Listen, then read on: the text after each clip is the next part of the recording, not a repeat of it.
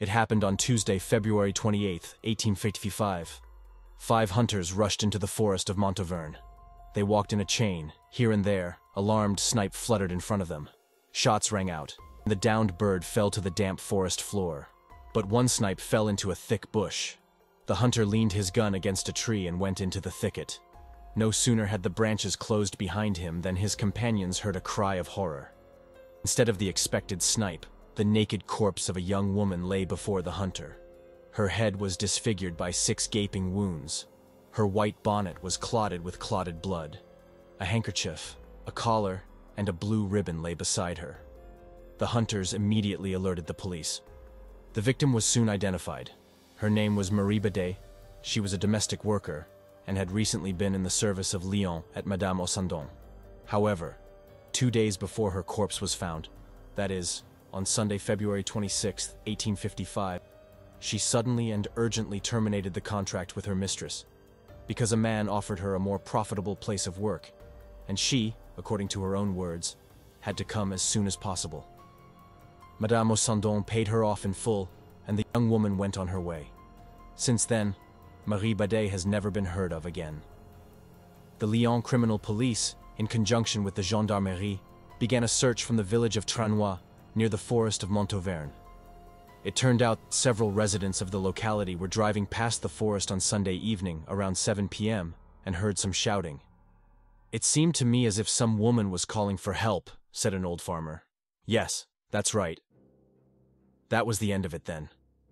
During the next 6 years, up to May 1861, several more similar crimes were committed.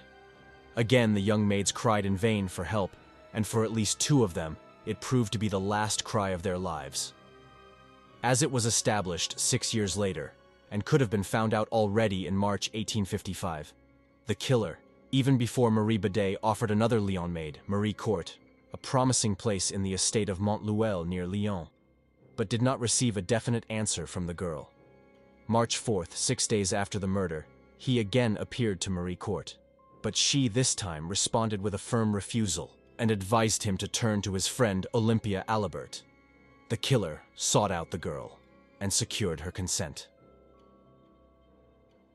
The same day, Olympia left the city with him. After a long, tiring journey, the man led her to the neighborhood of Tranois at dusk. However, as soon as they were near the forest where the corpse of Badet had been found a few days before, the girl suddenly became frightened and ran away, disappearing before her companion could react. Between March and November of the same year, at least 3 other girls were confronted by a man who promised them a fabulous job on a farm near Montluel. They all got off scot-free, except in one case, when the culprit took 50 francs in pocket money from his victim. The murderer had been seen by 5 witnesses, all of whom could accurately describe his appearance, especially his conspicuously disfigured face, but the police did not take note of this. The Badet case was shelved. "Mademoiselle, by the look of you, are you a servant?" Marie Pichon looked incredulously at the stranger who had unceremoniously addressed her with these words on the Guillotin Bridge in Lyons and shuddered. His stern face, disfigured by a scar and a large bump on his upper lip, was not very trustworthy. But the slouching figure, the hands accustomed to work, and the modest clothes of the villager were something to her liking. She stopped and looked at him questioningly. "I only dared to speak to you," said the man, rather timidly, "because I don't know my way around. I need to find a servant's bureau to hire a servant for my master at Chateau Montluel. I'm the gardener of the estate." Marie Pichon was curious. She herself would like to find a place to get away from the current owners, who pay very little for too much work. Besides, you don't get paid for asking.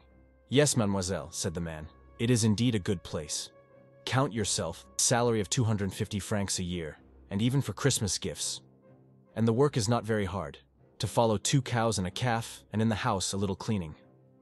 Oh, this place was definitely to Marie's taste. The stranger shook his head hesitantly. "I don't know, mademoiselle. Perhaps you would be just the right person for my master. But I can't give you time to think about it. You have to start work today. Well, happiness is in her hands." Marie Pichon immediately agreed, ran home, took the payment, packed her belongings, and a few hours later, accompanied by a stranger, boarded the train to Montluel. It was already dark when they arrived. The stranger, without a word, put her basket on his shoulders and walked away from the station. He had chosen a strange road, however, a narrow path across fields and meadows, away from human habitation. Marie's heart was beating more and more anxiously. She was already regretting her decision, and was wary. In the middle of the rapeseed field, the stranger suddenly stopped, took the basket off his shoulders, and told Marie that he would leave her for a while, and then he would come for her. He passed over the embankment by a crossing bridge and disappeared into the woods. His footsteps could no longer be heard. Suddenly, he was almost there again. The man held a rope harness in his hands, his eyes staring angrily at Marie. With a lightning-fast movement, the harness whistled through the air. With barely enough time to deflect his head, Marie grabbed her attacker's arms. A fierce struggle ensued. The girl fell, instinctively rolled to the side, jumped to her feet and ran away. The gasping man was breathing down her neck.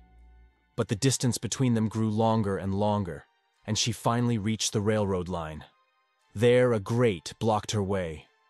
Marie climbed over it, saw a light in the distance, and ran toward it with all her might. The light was coming from the windows of a house where a peasant named Jolie lived. When Marie, bloodied, in a tattered dress, told him her story and asked for protection, he escorted her to Montluel, to the gendarmerie. "Really, it's not much use," he said doubtfully. "This sort of thing has happened here before, but the police are not very zealous. But of course, we must report it. They must do something about it at last." The gendarmes took note of the incident, indifferently recorded all the details, and then notified the Commissariat of Sûreté in Lyon. The news did not arouse much excitement there. For more than 6 years, there have been similar reports of assaults on maids, and there was still there, until now, one of the crimes has not been solved. It is true that Mademoiselle Alibert, and after her Charleby, Bourgeois, Perrin, and Nicolas, whose attacks had taken place in 1855, described the appearance of the culprit in some detail, and their data coincided completely with the testimony of Marie Pichon. The investigation, however, has never produced a tangible result to this day. The gendarmes who were commissioned to search the surrounding communities could find no one who matched the description. "Perhaps it will end the same way in the case of Pichon," thought the commissary of Lyons, and to clear his conscience, he went over the report once more. "Stop! Stop! Stop!" The report stated that Marie Pichon's basket had been left in the rapeseed field, and that she had lost her umbrella and bag while fighting the criminal.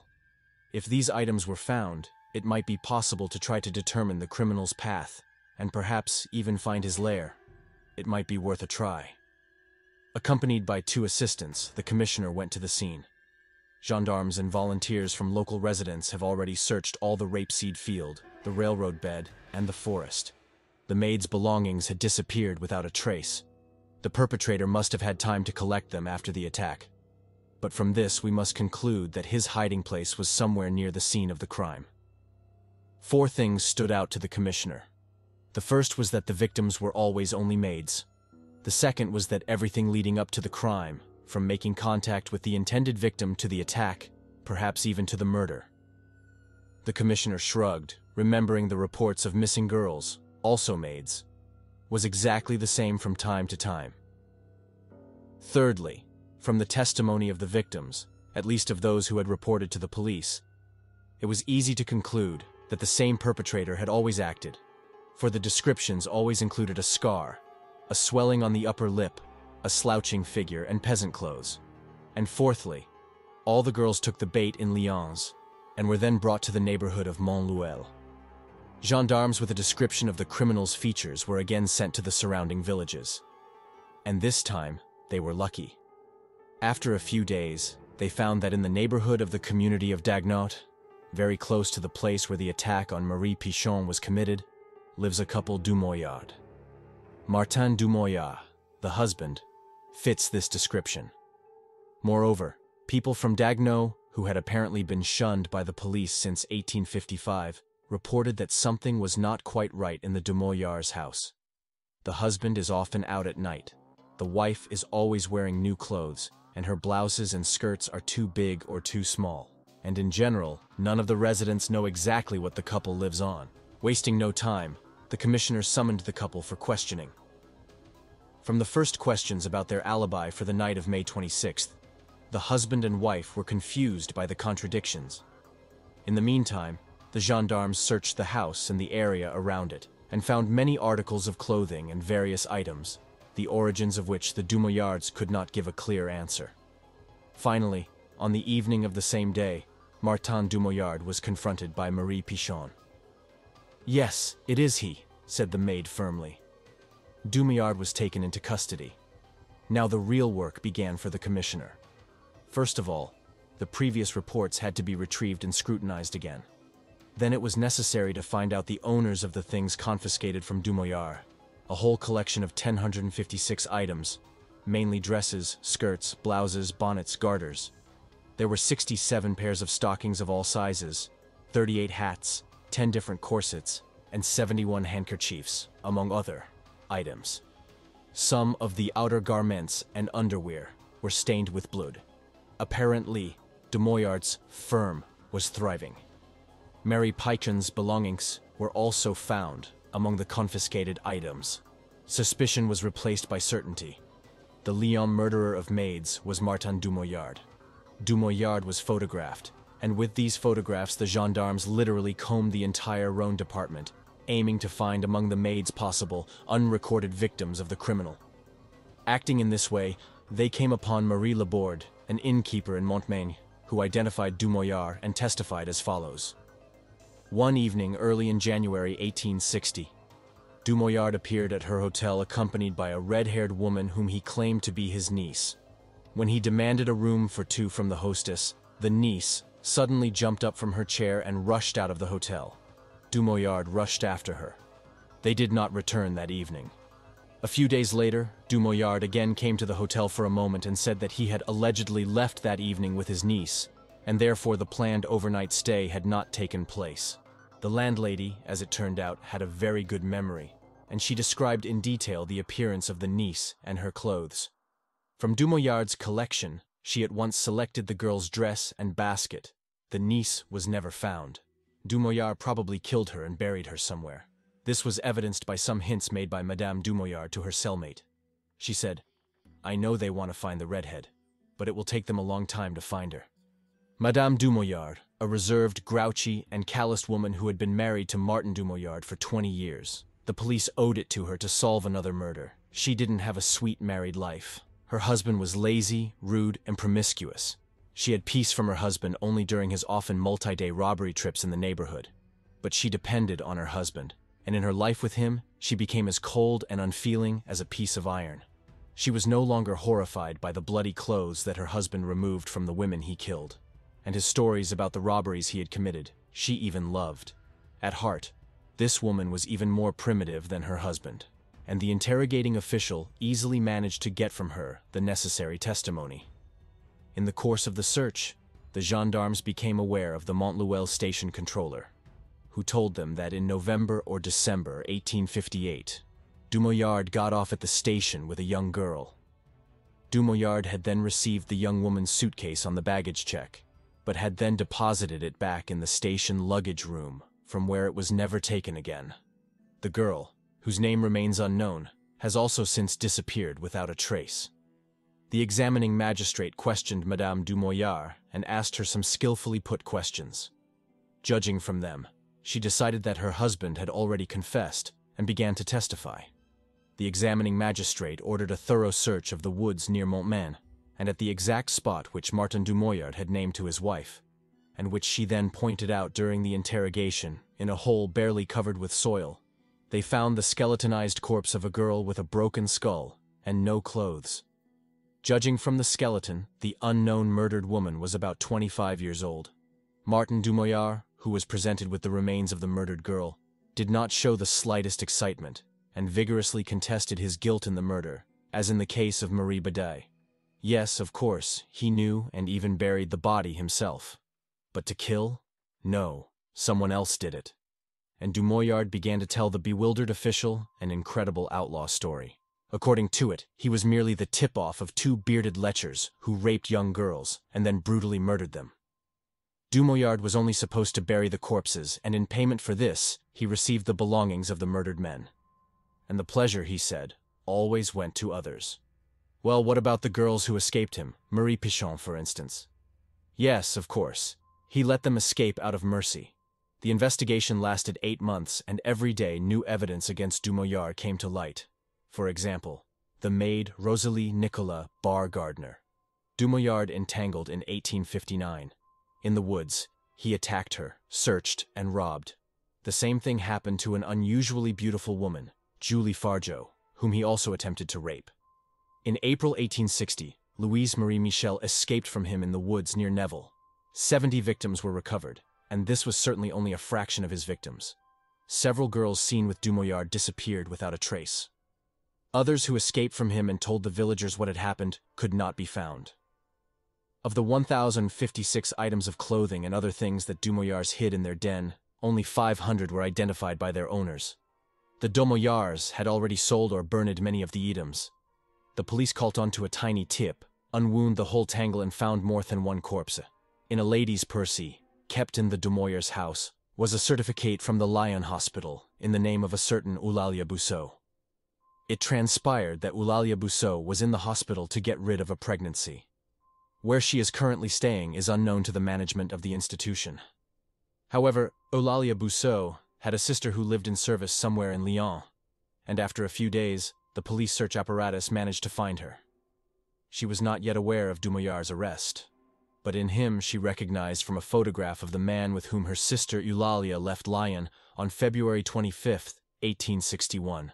Among Dumoillard's booty, her sister now identified Eulalia's trunk, several dresses, and a tulle bonnet. "What have you done with my sister?" she asked him angrily. Dumoillard remained silent, but succeeded in getting his wife to speak. Whether it was February 26th, I cannot say, but that it happened at the end of February is certain. The husband came home with a bloody dress. "This is from the girl I just killed," he said. Then the husband left to bury her. Where he buried Eulalia Busseau, however, she did not know or did not want to say. Again the search parties were sent out, who once more combed the whole forest in the vicinity of the Dumoillards' house. It was a most tedious search without any preliminary lead. To the triumph of the police, their labor was not in vain. The corpse, barely covered by loose earth from above, lay in a shallow pit. It was the opinion of the doctors that Eulalia Busseau had been attempted to strangle, and had been buried unconscious, but still alive. Subsequently, when the judge gave Dumoillard this circumstance as a special fault, he exclaimed, "This is truly horrible." It would seem that this was the end of his case, but the criminal continued to persist and, as before, assured that he had nothing to do with the murder itself, and that the gentlemen of the police and the court should finally apprehend his bearded customers. On January 29, 1862, before a jury in Bourges began a multi-day trial of the Dumoillard couple. Martin Dumollard was sentenced to death, and his wife was sentenced to 20 years hard labor for harboring and aiding and abetting. In March 1862, the death sentence was carried out in Bourges in front of a large crowd of onlookers.